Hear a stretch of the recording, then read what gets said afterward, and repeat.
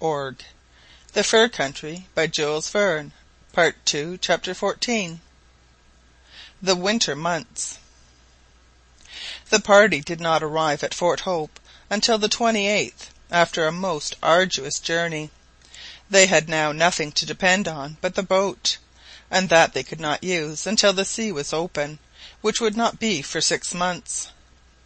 Preparations for another winter were therefore made. The sledges were unloaded, the provisions put back in the pantry, and the clothes, arms, furs, etc., in the magazines. The dogs returned to their dog-house, and the reindeer to their stable.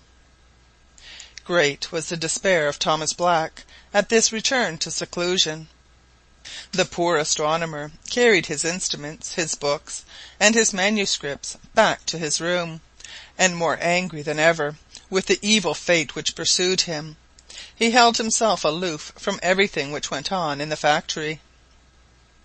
All were again settled at their usual winter avocations the day after their arrival, and the monotonous winter life once more commenced. Needlework, mending the clothes, taking care of the furs, some of which might yet be saved, the observation of the weather, the examination of the ice-field, and reading aloud were the daily occupations. Mrs Barnett was, as before, the leader in everything, and her influence was everywhere felt. If, as sometimes happened, now that all were uneasy about the future, a slight disagreement occurred between any of the soldiers, a few words from Mrs Barnett soon set matters straight, for she had acquired wonderful power over the little world in which she moved, and she always used it for the good of the community. Kalumah had become a great favourite with everybody, for she was always pleasant and obliging. Mrs Barnett had undertaken her education, and she got on quickly, for she was both intelligent and eager to learn.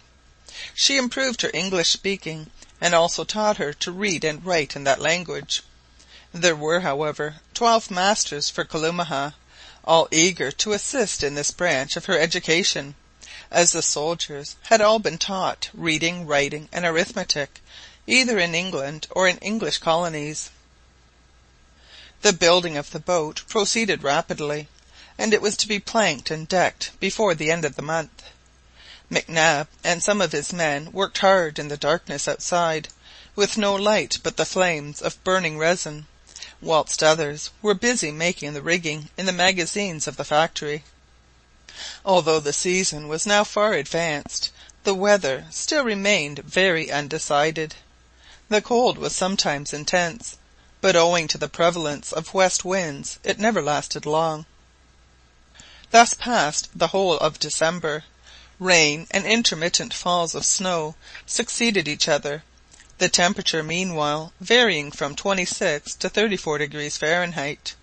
The consumption of fuel was moderate, although there was no need to economize it, the reserves being considerable.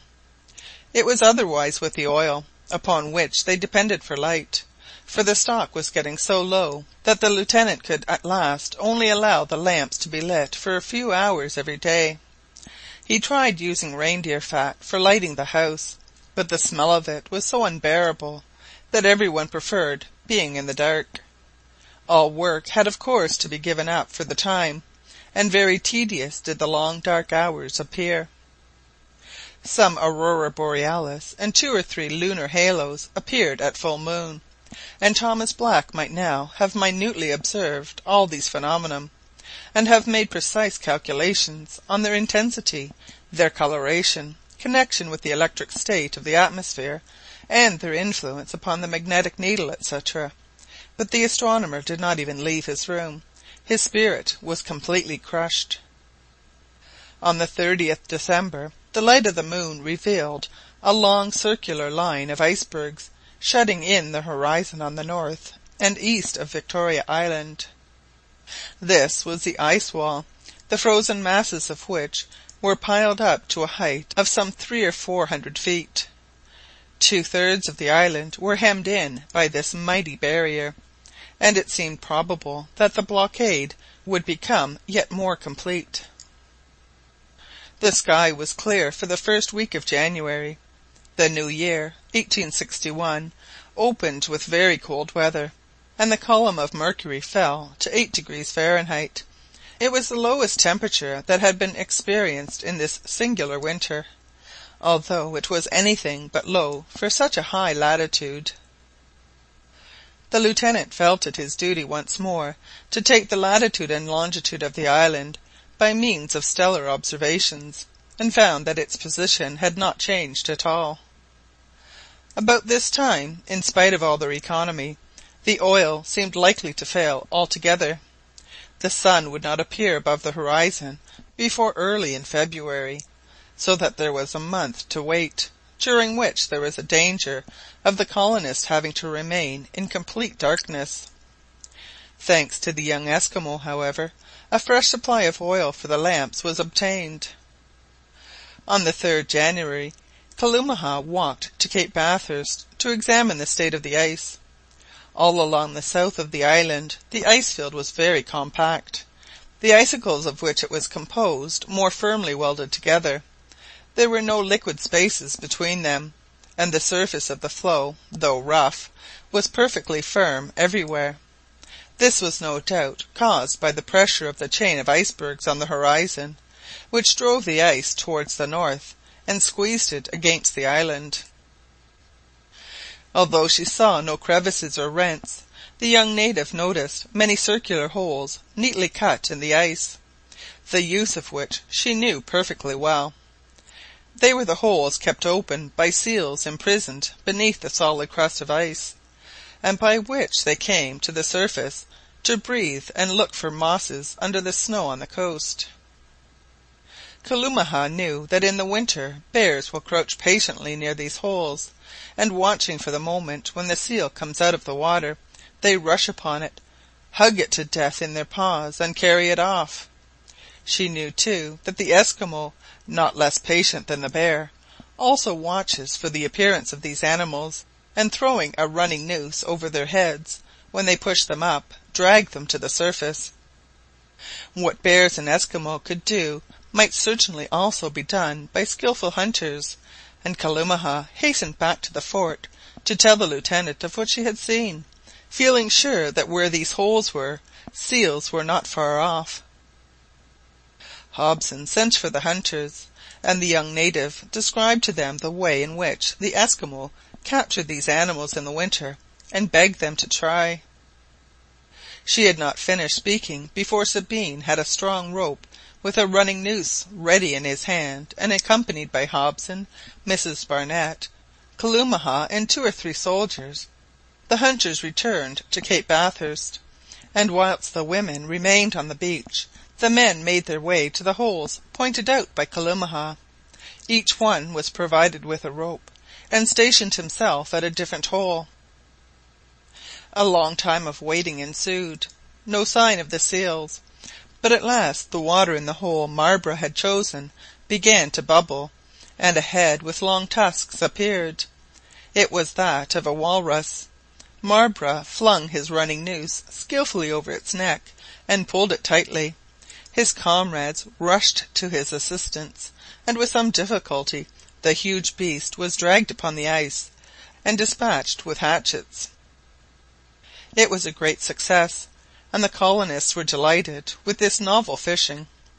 Other walruses were taken in the same way, and furnished plenty of oil, which, though not strictly of the right sort, did very well for the lamps, and there was no longer any lack of light in any of the rooms of Fort Hope.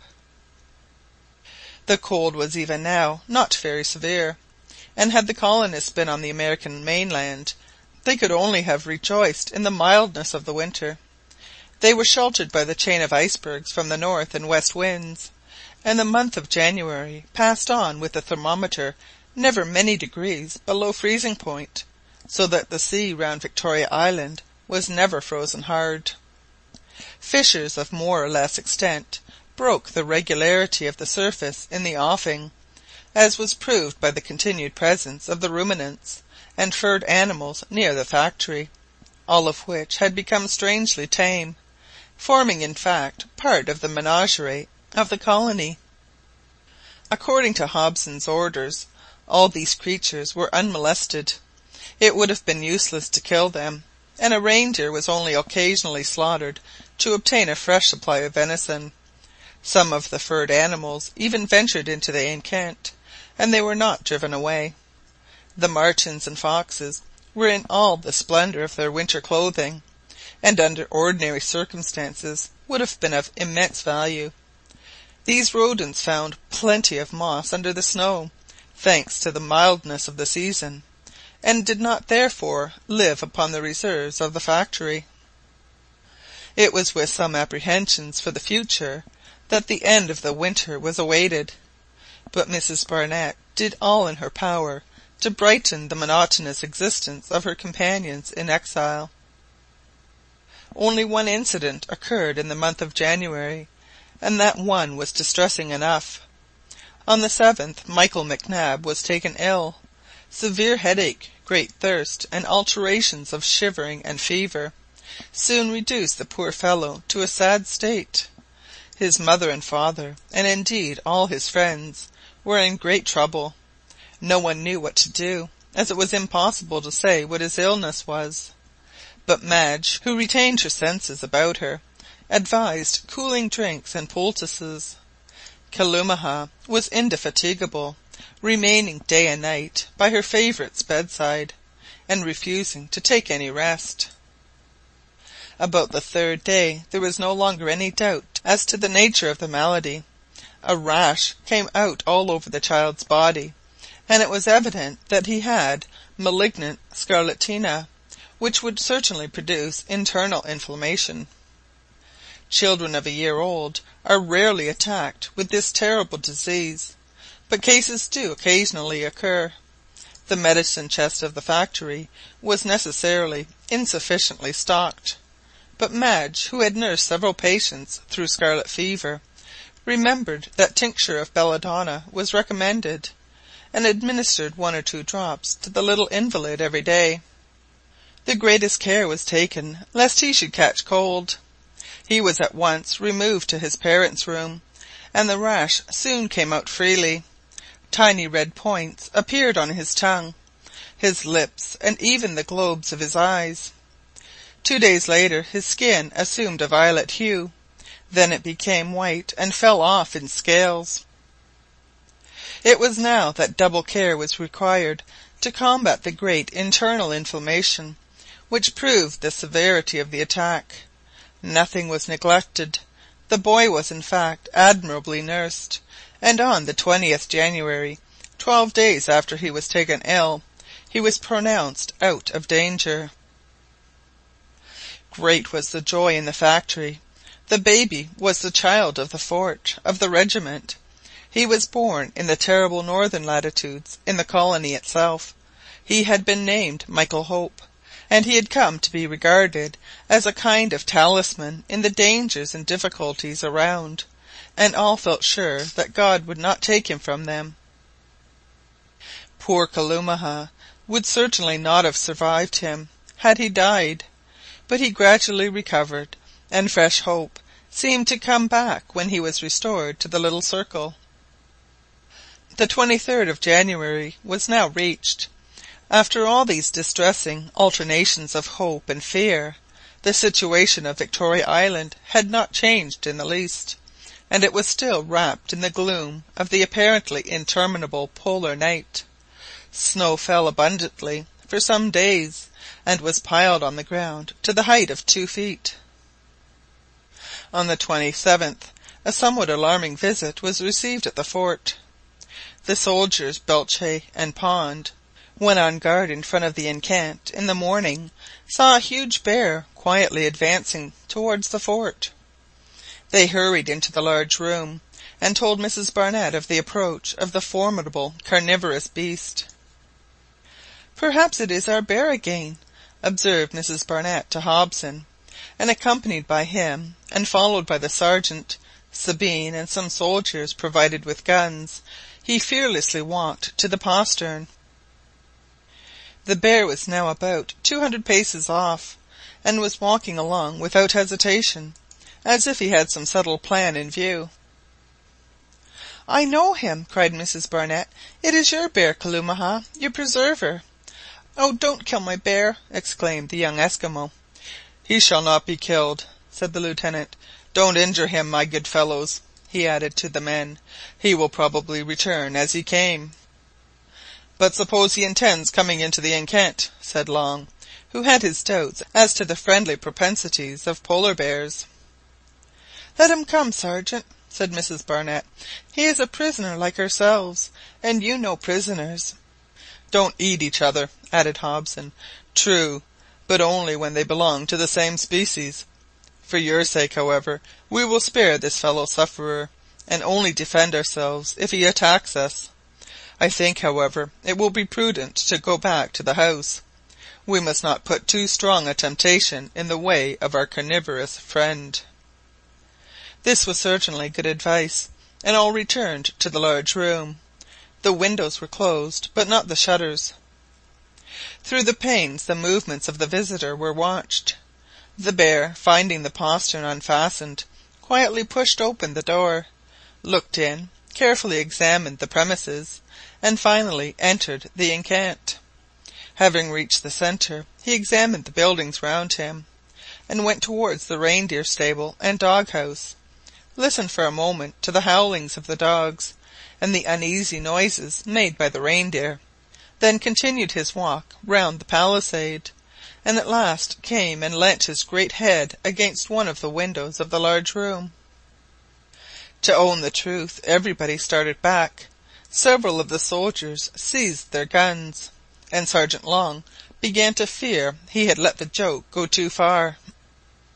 But Kalumah came forward and looked through the thin partition with her sweet eyes. The bear seemed to recognize her, at least so she thought, and doubtless satisfied with his inspection, he gave a hearty growl, and turning away left the enceinte, as Hobson had prophesied as he entered it. This was the bear's first and last visit to the fort, and on his departure everything went on as quietly as before. The little boy's recovery progressed favourably, and at the end of the month he was as rosy and as bright as ever. At noon on the 3rd of February the northern horizon was touched with a faint glimmer of light, which did not fade away for an hour, and the yellow disk of the sun appeared for an instant for the first time since the commencement of the long polar night. End of chapter 14.